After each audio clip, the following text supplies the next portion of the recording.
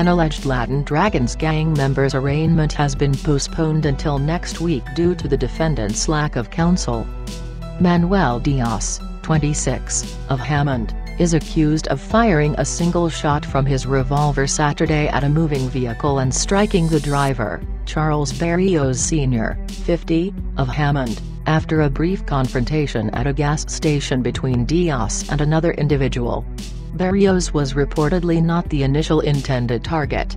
According to court records, he was shot by Diaz while intervening and trying to place distance between Diaz's vehicle and the individual Diaz was targeting in another vehicle. Before the start of Thursday's scheduled detention hearing, Diaz entered the room, handcuffed and dressed in an orange jumpsuit, and turned around in his chair to face the U.S. Marshal standing between he and his family. They were seated in the second row. "You said I can't talk to them?" Diaz asked, nodding to his family.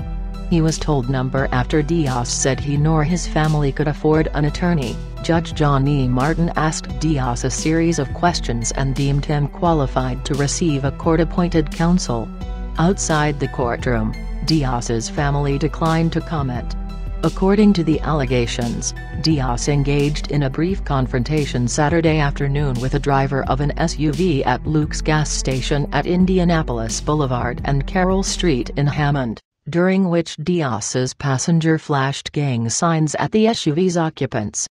After they left the lot, Diaz pursued the SUV, but a third car, driven by Berrios and traveling with the SUV, refused to allow Diaz's vehicle to pass, records show. The Rios stayed at a stop sign at Howard Avenue to place space between Diaz Mercury and the SUV, records show.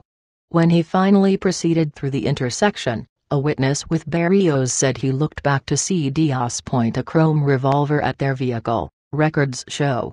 While police said it's unclear if the driver of the SUV is a full-fledged gang member, the individual displayed a firearm in a threatening manner leading up to the homicide, court records show. As a member of the Latin Dragons, once challenged or threatened in such a fashion, it would have been incumbent on Diaz to take action. This murder, therefore, was committed for the purpose of maintaining or increasing in position in the Latin Dragons, investigators allege. Diaz's detention hearing has been rescheduled for 11 a.m. Tuesday.